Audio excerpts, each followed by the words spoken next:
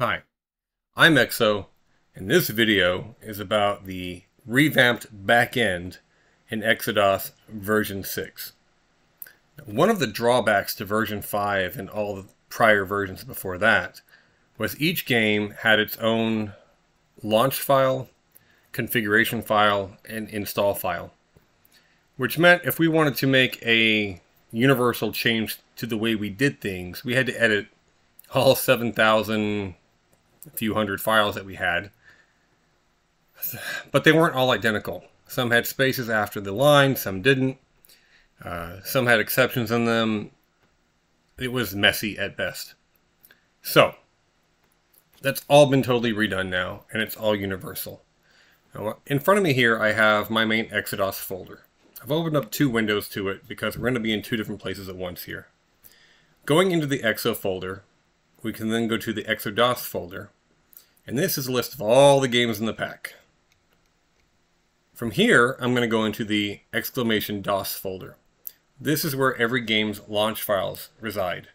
If we look at $10,000 Pyramid, you can see that each game still has a launch file, a configuration file, and an install file. And then there's an extras folder. We'll get to that one in a moment. If we look inside the launch file, it's very, very small. These are identical for every game in the pack. So if I drop out and I go to High Stakes and I open that one, it's the exact same file. There is no difference between these. All it's doing is checking to see what folder it's being executed from. It's assigning that to a variable. It's then going through and grabbing other names out of this folder, such as the full name of the game, which happens to be, if we go over to the games folder, the exact High Stakes, there it is. The launch file and the game file have identical names, and that's on purpose, because when it grabs this name from the folder, it now knows which file to unzip if you need to install it. And at the end, it calls util \launch. Now, if we look at the install file, it's the exact same thing. Very, very small, very, very basic. And it's going to be the same for every single game. The only difference is what folder it's being run from. You can see, there we go. Two of them identical. In this case, all it is doing is, again, grabbing the folder and then calling the install file. Now, if we drop back over to the util folder and we look at this, the launch file is now where all of the logic is encoded. This is not a small file. It is fairly in-depth, and as you can see here, we have code in here to handle future language packs that are coming. Once it determines language, we get down here where it starts figuring out how to launch the game. Now, a key to this part of the launch is the DOSBox.txt file. That is right here.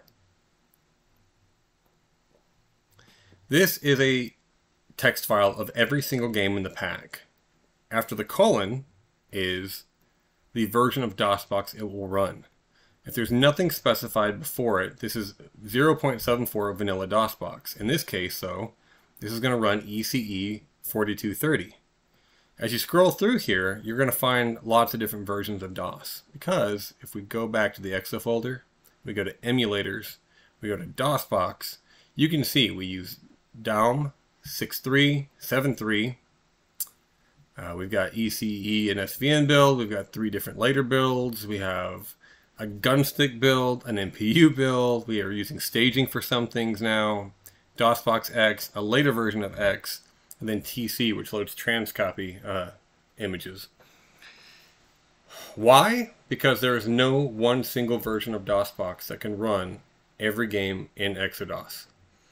The gunstick games, for example, were designed to be used with a small light gun. The gunstick copy of DOSBox maps your mouse to the little crosshair so you can play the shooting gallery games with your mouse now. Then ECE is what we're primarily using to load our MT32 and Sound Canvas 55 Fluid Synth ROMs so that we can have advanced sound support. And staging is what we're using for all of our shaders. And hopefully in the future for more. And then I believe we're using X in cases where we have some games would take digital audio and they could shove it through the PC speaker's DAC. And by doing that, you've got sounds through the PC speaker that sounded almost like speech. Regular vanilla DOSBox does not handle this very well. If you start a Silmarils game, there's this really loud, high-pitched beat. And I always thought that was what they did. That's improper emulation. If you listen to a Silmarils game starting up in X, you get a multi-tonal kind of intro.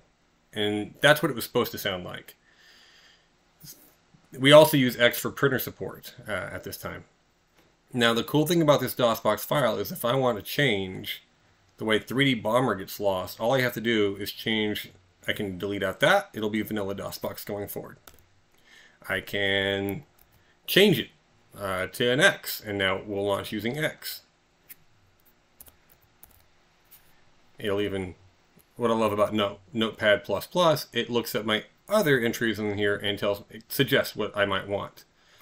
The point here is if you want to use a different build of DOSBox, and believe me, there's no guarantees that changing it will work, but if you want to try it, you can back up your DOSBox.txt file, you can do a find and replace, and change every instance of ECE 4230 to staging.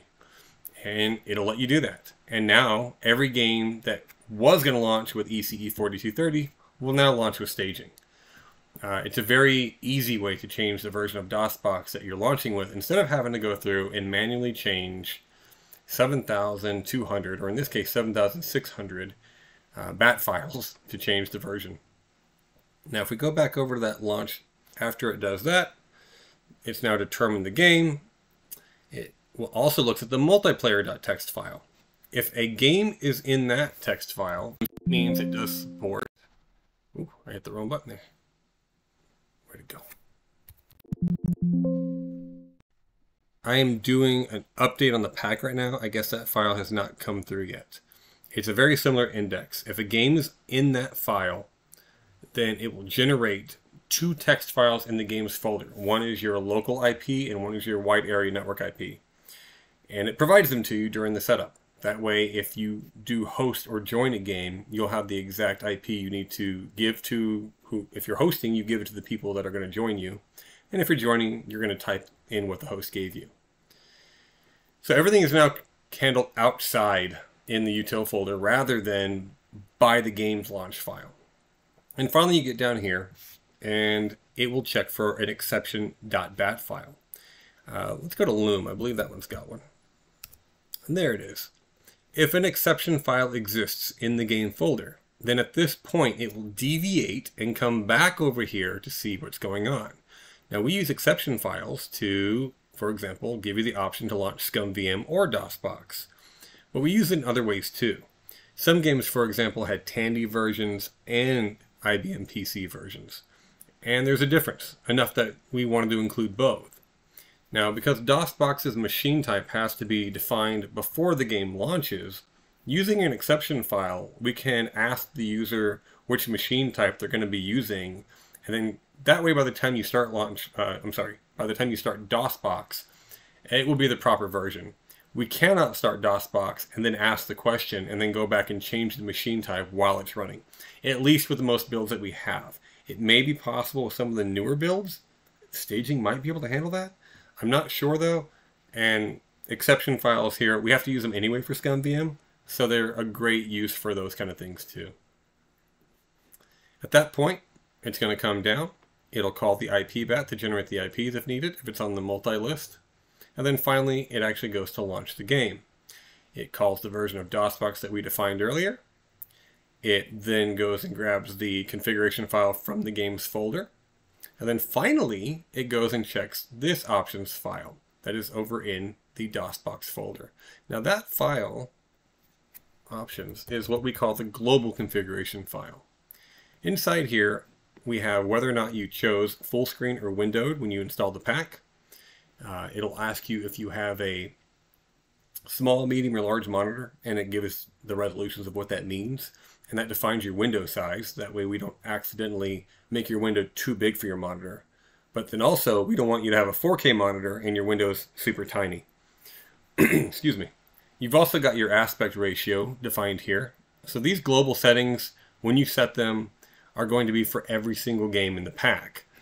Now you can change them by running the install file again. If we drop back up here to a smaller game where we can get through it quickly, like $10,000 Pyramid, I'll run install. It's done. My current global settings are, I'm in windowed mode, I have a medium desktop resolution set, 1080, and apparently a large too. I think my synchronization has messed up there. This is, let's see here, that should be hiding right over in the util folder. It reads these settings from in here. So if I, so now you see the multiplayer text file is here suddenly.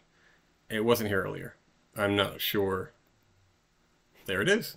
I'm going to go ahead and close this. You can see we have window is our SEL file. That's how it knows we're in window. Now you see there's a large and a medium. Normally that wouldn't happen, but because of the way I'm synchronizing files from my main computer, it was conflicting. So I'm going to delete the large out manually. I'll run install again. Now the game was already installed before. So now it's going to say, well, do you want to uninstall the game or configure it? I'll hit C for configure, and I'm right back at the same menu as before. You can see I'm in windowed mode. It only shows medium desktop now, and aspect is turned on. If I choose to change one of these, I'm going to stay in windowed mode, and then it asks me what my primary desktop resolution is. We've gone with 4K, 1080, and smaller than 1080. This laptop I'm on right now happens to be a 2K laptop, so I'm going to go with medium. And then yes, I'm going to keep aspect ratio on. So even though I didn't change any settings, it has rewritten that global options file. And if I go over to .conf file back over in the emulators folder, you'll see that the date has changed on it since I've just made those changes. And there it is right there. Today's August 31st, and it is 7:06 p.m. right now. The file has been modified. I reload it. Oh, the resolution did change actually by picking that. Now if we go back to the launch, it's loaded the global options and it calls the game. Another big difference now, I'm going to go ahead and uninstall the game. And I'm not going to back it up. If I run the game directly, not the installer but the game, it detects that the game is not installed now. It asks me if I'd like to install it. I will click yes. I'm not going to change anything. I'm not going to change my graphics filter. And previously, this would cause the game, you'd then have to go launch the game a second time.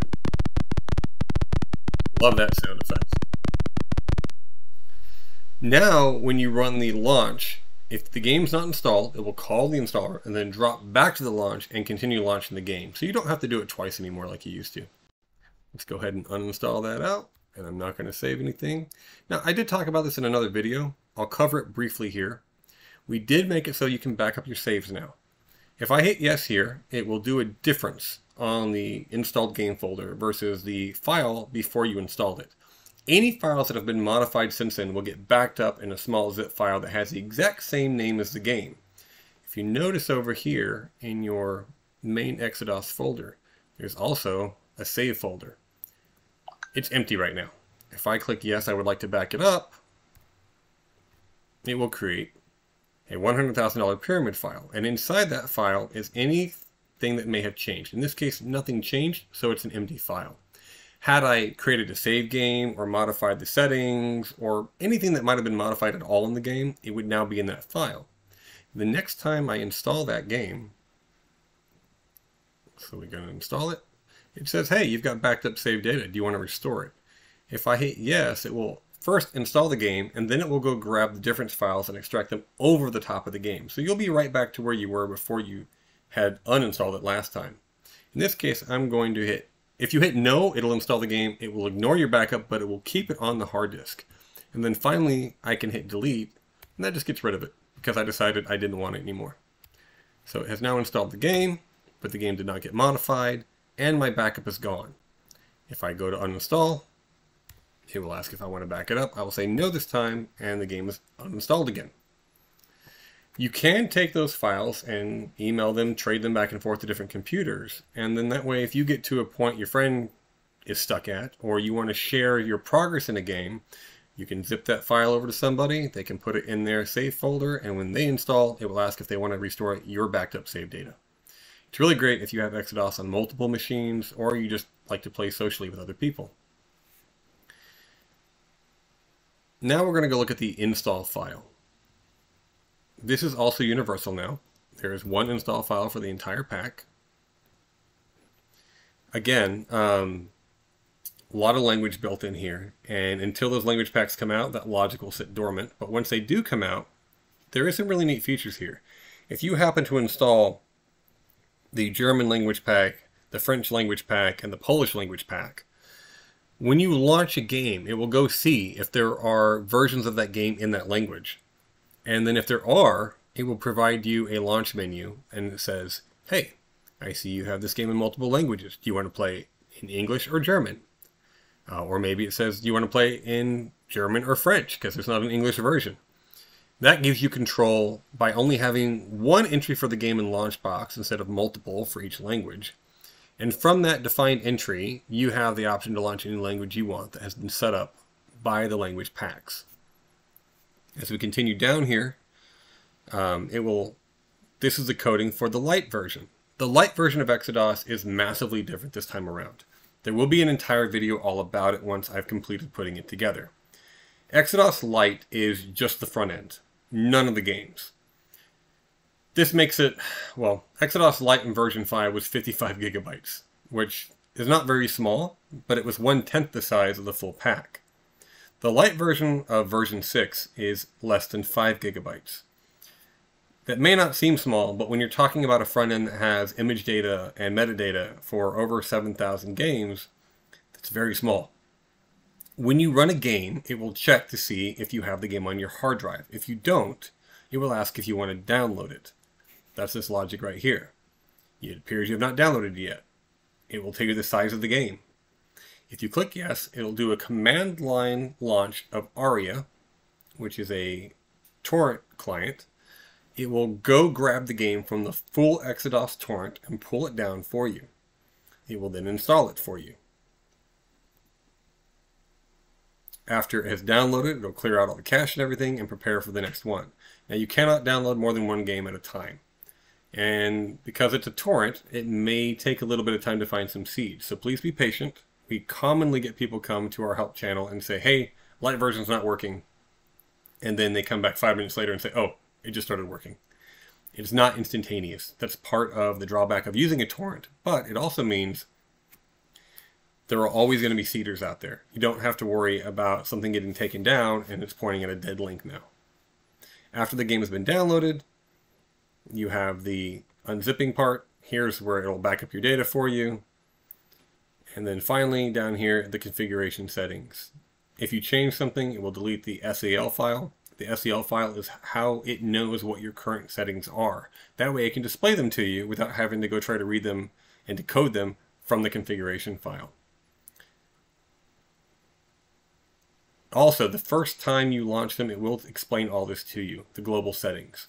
Once you've seen that and you have moved forward, it'll create a little flag file and it will not prompt you with all that information every single time anymore going forward. Now, let's talk about the extras folder. Most games, well, all games will have at least this file, the alternate launcher.bat. Some games have a lot more in there. If we go to Monkey Island, for example, that's which one I know has a ton. There's all your extras are in here. There's game recreations. This is the interactive code wheel I talked about in a previous video. The design sketchbooks. When you go into Launchbox and you right-click on a game, it is in real time, thanks to Timber's plugin, analyzing this folder and then creating a real-time list of all the documentation for that game. That means that when we add new documentation, all we have to do is place it in that folder and you can see it in the front end. We don't have to create individual additional application entries in the Launchbox XML anymore. It makes things a lot faster for us and a lot easier to maintain, as well as not burying this data under 2 or 3 levels under the right click of the game, where I think most people wouldn't find it. Now, the alternate launcher allows you to launch with all kinds of cool little features. I'm going to do a whole video just on the alternate launcher, so please watch out for that. I'm not going to get into it right now because we're still adding stuff to it, even though we are getting very close to trying to wrap this up and release it. The guys over at Staging, specifically John Novak, have done an amazing job with their CRT shaders, and I really wanted to get that work into eXoDOS before we released version 6, and it's looking like we're very close to having that in the next official release. So another reason we don't have an official date yet is we're trying to get some real cool features in there at the last second. Now, one thing that we've covered here that I want to really hammer home is everything has been decentralized. No, everything has been centralized. Opposite. Strike. Reverse. No longer do you have 7,000 individual launch files out there that you have to go mess with. It used to be someone would say, how do I change the version of DOSBox that you're using? It's like, well, you edit 7,000 files. Now you can go to the index file and do a quick find replace on that. If we want to change the logic in how a game launches, we edit the launch.bat file. Every game now changes the way it launches. It really cleans things up, makes it much easier to maintain. We don't have to worry about running a mass change on the games, and it works on 6,800 of them, but not the other 600. And then they get left behind. We don't have to worry about a 1 or 2 files had a weird, character in them, so they don't take the change, but now they don't work anymore. It's literally one file for every single game. I'm very proud of that, and it's something I didn't know or didn't think we'd ever be able to do. And so once we got it done and it worked, I have to say, I think I got it working like 2 months after version 5 came out. And I remember sitting there thinking, this is a game changer. It's huge for eXoDOS, but I can't justify putting out a new release 2 months later that doesn't add new games or other features. It just totally redoes the back end. So I've spent the last 3 years adding a ton of other cool stuff, but this is the fundamental change that really changes how, the fundamental change that changes everything, the fundamental change that modifies the way eXoDOS version 6 works and makes it so much slicker, so much quicker. In the old setup file, when you said I want to do aspect ratio on, it used the texture placement tool and it went through and it edited all 7,000 of your configuration files to change them all to say aspect on. Using the global configuration file, it makes one change now. We ran into recursive loops with people who had certain fat drives. It got stuck, and it could take hours. And people would say, hey, I think my setup's broken. And we'd have to ask them, well, can you move it to an NTFS drive? Because then we don't have that same problem with the loop over there. No more. Those are no longer issues. It's a game changer, and I'm very proud of it. I'm real happy with the way it works. And I wanted to put out a video that specifically talked about how the backend works. And this is really for the people out there that want to change how DOSBox is, which version is loading. They want to understand, like, okay, well, what's the relation between this folder and that folder? And, so as we talked about, you have your games folder, and the DOS folder is your launch folder. Now, if you need to know, like, well, how do I launch 3D Hero? Which folder is it in? I mean, you can always come over here and type in 3DH and see, oh, there's 3D Hero. But if you're not sure, open up any DOS game, and here it's 20,000. Whatever folder is inside the zip file, Acman, is the folder to launch that game. So, like, Adventures of Willy Beamish, for example, is in the Beamish folder. But it took me a while to remember that. I used to go to ADV Beamish or ADV Willy, and so if I can't remember, I can go to the game, I can pop it open, I can see the folder's Beamish, I can come over here, I can drop down to Beamish, I can go into it. There's my launch file and my installer for it. There's all my extras for it. Everyone's got to have the Pizzarama menu and the secret notebook. Oh, this is another. We have the 1991 video catalog from Sarah Online, which featured Willy Beamish. And of course, the trailer that they released for it in '91. Hopefully, this video helps understand the relation between these things. eXoDOS is not closed source in any way. This is a conglomeration of batch files. And I do love the fact that eXoDOS runs on batch files, something endemic to DOS. And for the most part, other than a few PowerShell scripts that we use to grab IP addresses and such, this is something that a lot of these batch files would run in DOS natively. So I love the fact that here we are in 2023 running a DOS collection on batch files, and it works. It does amazing things. It has global configuration settings, singular launch and install files. It's really beautiful the way it all works to me. Now, I'm a proud father though. I've been working on this for 15 years. So I've seen how far it's come. I understand that I'm probably very biased in my appreciation for the pack. But I hope others enjoy it as much as I do. And I say that in every video, because that's the whole point. Why would anyone work on this for 15 years if they didn't want other people to enjoy it? Why would anyone put that much time and effort? I've been asked before, how many hours have I put into this? Back in 2018, I guesstimated 10,000 hours. I probably put another 10,000 since then. And that's just my time. That doesn't include all the amazing people on my team and that have volunteered, that are not even part of the team, that have just come and done stuff and then left. We're talking about an effort that is Herculean. And I could not be prouder of where it is currently. I'm so excited to share version 6 with everybody out there. If there are things about version 6 that you would like a clearer understanding on, either before or after it comes out, please come to the Discord and pitch those ideas. I'll make a video about it in a heartbeat. Right now, I'm making videos based on the things that I know people either don't know yet or the questions I hear all the time. But the real key will be talking to the people who have seen the videos and have used the pack and answering those questions, the things that haven't crossed my mind yet. Thank you for watching. See you next time.